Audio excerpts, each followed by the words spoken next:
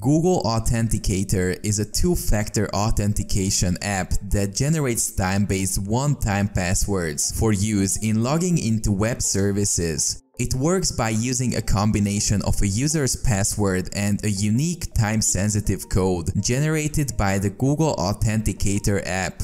When a user wants to log in to a service that supports two-factor authentication with Google Authenticator, they enter their username and password as usual. The service will then prompt the user to enter the code generated by the Google Authenticator app.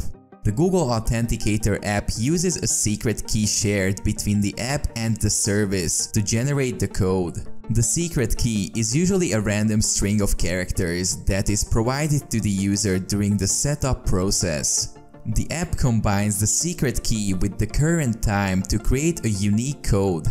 The codes generated by the Google Authenticator app are valid for a short period of time, usually 30 seconds.